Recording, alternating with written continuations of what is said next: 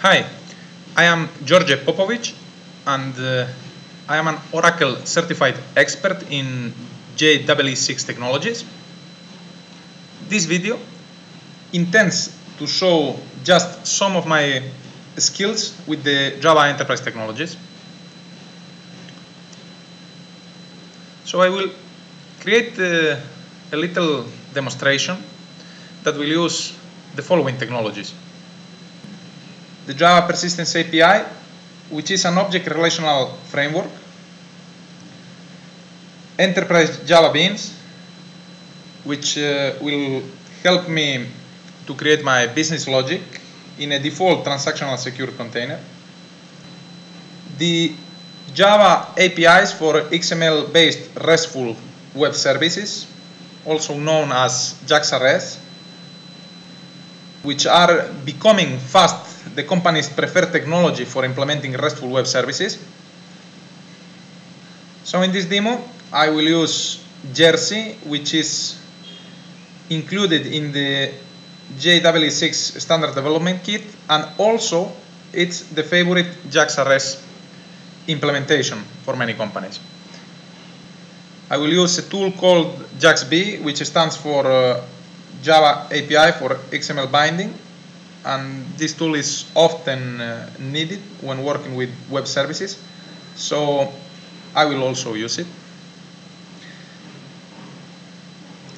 I will deploy my application using the Glassfish 3.1 application server.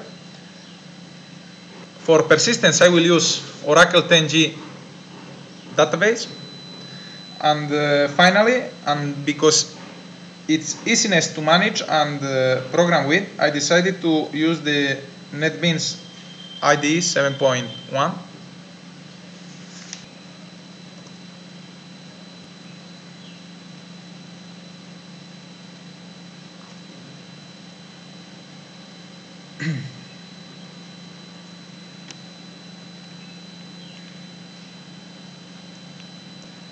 Here is a brief explanation of what exactly I am going to do in this demonstration. So we know that XML is the standard language for communication over the internet. So I will create a RESTful web service endpoint that will be capable of managing requests and responses from and to different interoperable clients. This web service will communicate with the business layer of the application with the final objective of interacting with the database. The role of the EJB technology in this demonstration will be to provide a transactional secure environment used for implementing the business logic. So in this demo, I will create an EJB that will act as a secured facade, so the web service will be able to communicate with the database. JPA technologies here will be used to implement object relational mapping for the application, so the interaction with the database is easier and safer.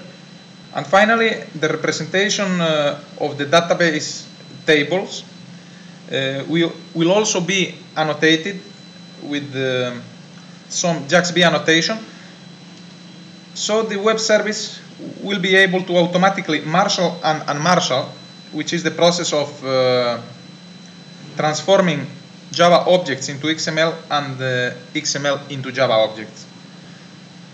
Now let's go to the IDE and do the programming.